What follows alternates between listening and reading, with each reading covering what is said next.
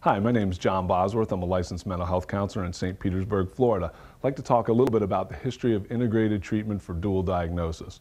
Dual diagnosis, first of all, is a syndrome where somebody has a severe mental illness, such as schizophrenia or paranoia. It can also be other mental illnesses that are very severe personality disorders, major depressive disorder. But along with the mental health illness is a substance abuse problem, a substance abuse dependency or abuse, usually some form of alcohol or other drug addiction.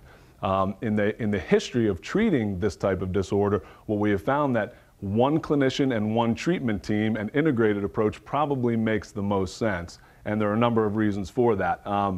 The main reason is we have a saying in psychology that too many cooks spoil the soup or spoil the broth. And what happens is when people are dealing with an addiction or a major mental illness, having some kind of integration or streamlined approach will probably help them be more effective in actually applying it. So, and speaking about a history of integrated approaches, we have found that usually one clinician or a treatment team, one treatment team approach is probably the best, because not only does the client benefit from a streamlined approach, but also the clinician and the team treatment approach, we get a better view of how the client is doing on both ends of it, whether it's the mental health illness or whether it's the substance abuse or the chemical dependency.